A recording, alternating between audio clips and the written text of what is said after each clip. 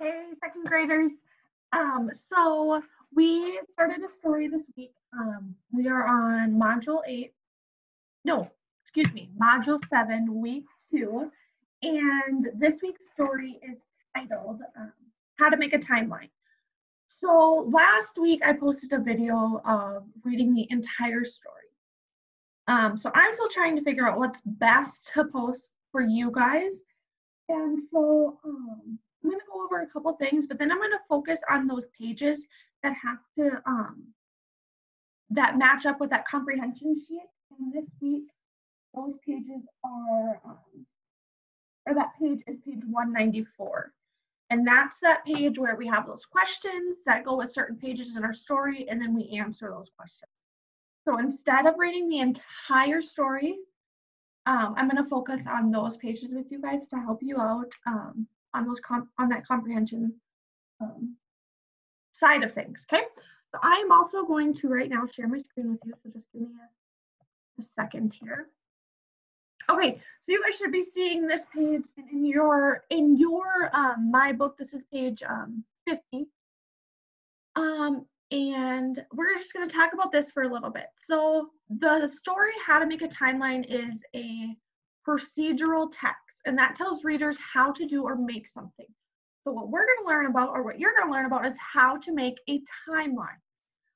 So when you read this story on how to make a timeline, notice that there are directions for us to follow, a list of materials needed for the project, the model or picture of what the final project will look like, and steps that show order. And remember, we talked about chronological order this year. And chronological order is the steps in order, first, second, third. What do you have to do? So we're going to set a purpose, or you should have set a purpose for your reading. And that was to, as you read, I want you to stop and think if you don't understand something. So if you don't understand something, I want you to reread, ask yourself questions, use what you already know, and look for visual clues to help you understand the text. So visual could be those pictures, if they have graphs, that kind of stuff. Look at those specific headings, okay? So let me get to the page that, again, so I'm not gonna read the whole story, we're gonna look at those comprehension questions. And for the very first one, we are going to look at pages 54 and 55. So I'm going to get to those quick. 54, How to Make a Timeline, page 54 and 55. So by now you should have already read the story at least a couple times. Oh, and I went back 54. Okay, here we go. Okay, so again, I'm going to read pages 54 and 55 just like I would have done in class. And then I'm going to have some questions for you guys and things that you need to focus on to answer those comprehension questions in the packet. Okay, so it says Tremaine's timeline. Tremaine made a timeline of his life. Read the statements he wrote. What ideas can you get from Tremaine's timeline to make one about your own life? To make a timeline about your life, think about events from the past that are special to you. For example, when were you born? What exciting things have happened to you? Have you won an award or learned a new skill? Write down the dates of important events in your life. If you need help thinking of events or dates, ask family members. You might even learn more about yourself. So let's get started. So here is his timeline. And it looks like a baby. So he was born on February 13th, 2012. And then it shows, actually, I could go down. Perfect. He was born in Dallas, Texas in 2016. And so it has the date. Some of them don't have the exact date, but it has the year that special thing happened. In 2016, he became a big brother. In the spring of 2018, he received an award from the library. In the summer 2018, he started taking photography class. October 25th, 2018, he started taking trumpet lessons. And in 2019, he helped to plant a tree. If you notice, this timeline goes in chronological order. It doesn't go from when he's a toddler to an adult to a baby. It goes in order from baby to when he becomes a big brother and as he gets older. So from his young age until he gets older, okay? So I want you to think about, what does the author want you to learn about by reading this text? And it really, this story, or this part of the story really talks about a timeline, how to make one about your own life, and things that could be in a timeline. So it said, for example, things that could be in a timeline: when were you born? What exciting things have happened to you? Have you won an award or learned a new skill? The dates that are important in your life. So when you're answering some of those questions, and what does the author want you to learn by reading the text? He doesn't want you to learn about basketball and about trumpet lessons and about planting trees. He is telling you about Tremaine's timeline about his life and how you can make your own timeline about your life and the special events that have happened to you. Okay.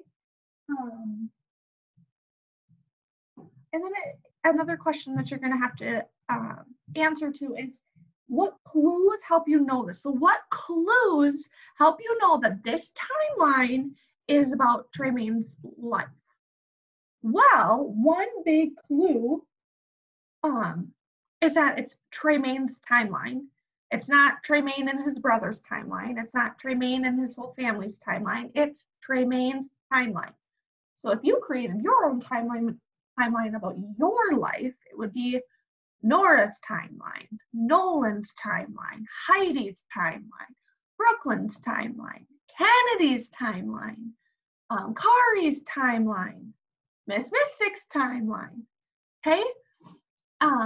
If I was writing it about my family, I would write Miss Mystic and her family's timeline. Then it's not just about me, it's about more people. Okay? So this timeline is specific to Tremaine. It's about his life and his life only. Okay.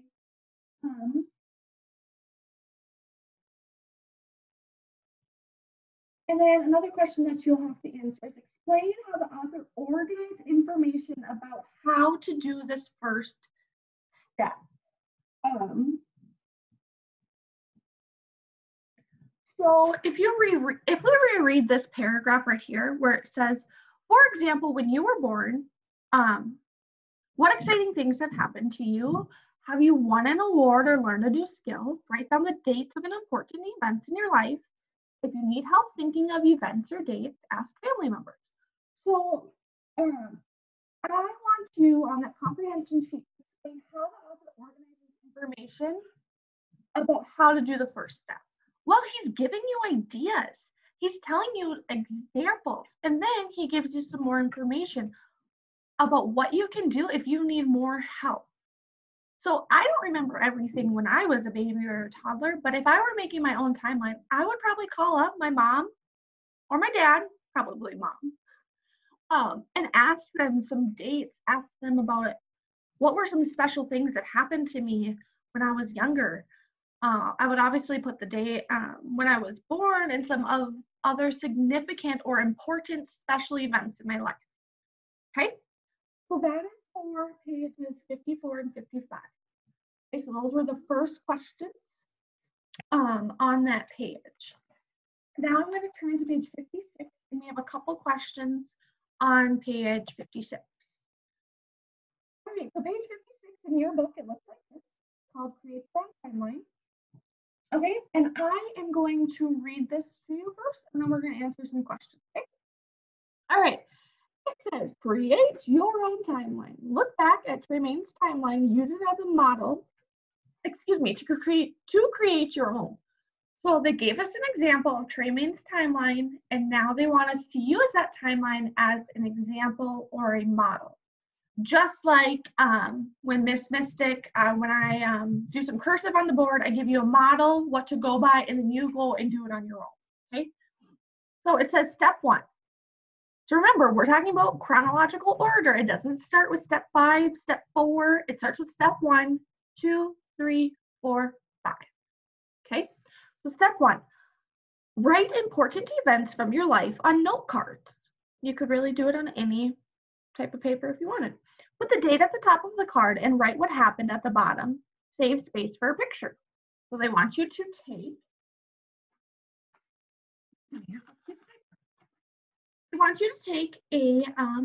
a note card or a piece of paper. They want you to put the date at the top of the card. So Miss Mystic was born in 1995. So I would put that up at the top of the card and write what happened. I was born. It says save space for a picture, but I'm not going to draw a picture. So that's something that would look like. I don't know if you can see that. Okay. So that's what they're talking about there. Then they go on to step 2. Arrange all of your note cards in order. Put the earliest event on the top and the most recent event on the bottom. So if Miss Mystic, I'll write another one here. Give you guys an example. So in 1995, I was born. I'm not going to do a whole bunch of them. I'm going to do just a couple to give you an idea.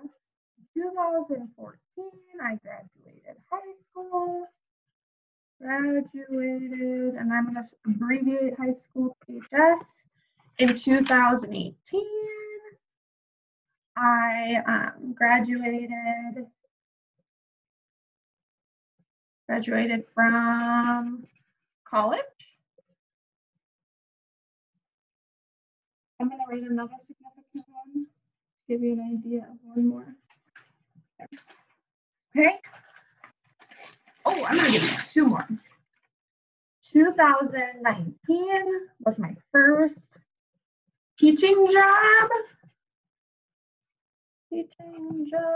And then in 2000, and actually, I'm going to put winter 2019, and I'm going to put fall 2019, I got engaged.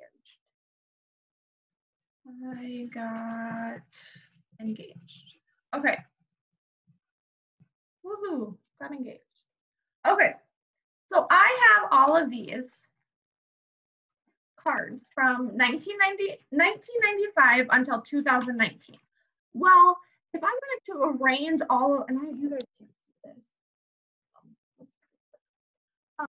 If I were to arrange these, I wouldn't start with 2019, I got engaged, because that happened now when I'm 24. And I wouldn't start with I graduated from college, because that's not the first thing that happened to me either. I would start with I was born in 1995. Okay, so that would go down first. While I still wouldn't put that I got my first teaching job, I would go to what happened next. Okay, in 2014, I graduated from high school. So that would be next. After 2014, it comes to 2018, I graduated from college. Now it says winter 2019 and fall 2019. Well, I didn't get engaged in winter of 2019, and winter comes before fall. So I would write winter 2019, first teaching job, and fall 2019, I got engaged. Those are how I arranged them, how I put them in order from the earliest event that happened in my life to the most recent event, okay? So, and then we go to step 3. Step 3 says to add drawings or pictures to your note cards. I'm not going to do that right now. You can use photographs if your parents say it's okay. So if you had any photos that you could use, you could also do that. Step 4, add your note cards to a piece of string with clothespins or paper clips.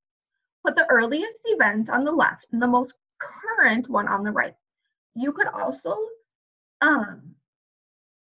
instead of using string, you could put them on pegboard, or you could just lay them out in order, many different ways.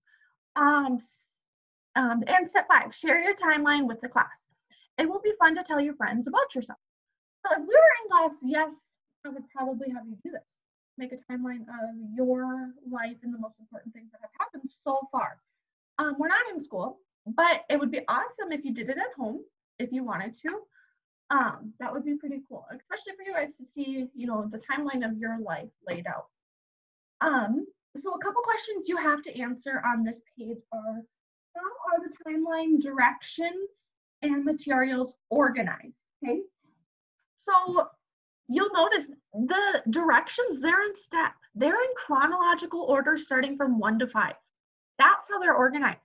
The materials are listed out for you in a separate section.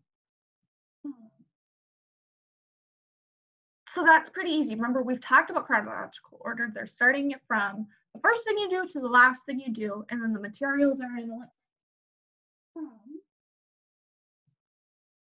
And then another question you'll have to answer for that comprehension sheet: why did the author organize our steps like this? Why did he organize the materials like this? Well, for Miss Mystic, and probably for you guys, it's easier to look at this page and see, okay, here's the materials I need. They're in a separate thing from the directions. So before I made my timeline, I could get all of these materials out. And then once I have all those materials out, I can look at my directions, okay?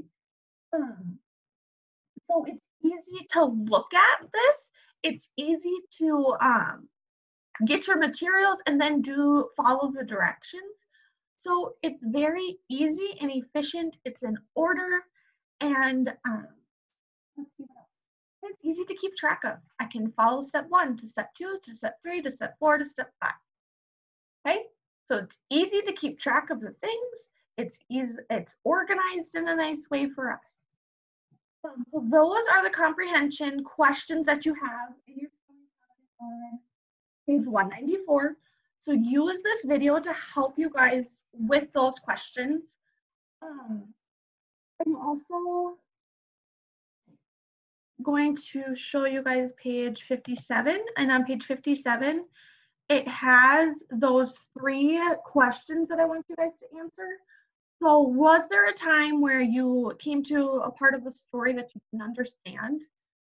Or tell me what you did. What did you do when you came to a part of the text that you didn't understand? Tell how it helped or didn't help you. So did you reread? Did you think about what you already know? Did you ask your sibling or your mom or dad? Okay.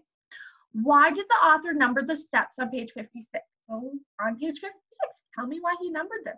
Probably to put them in order. And then question 3, how do the headings and symbols help you find and understand information in this text? I'm just going to go back a couple of pages and kind of show you guys. So this is the heading. So we know that these pages are going to be about Tremaine's timeline. Some other pages with headings. So this is about a timeline. So these are the headings. These are some symbols, some pictures to help you out, okay?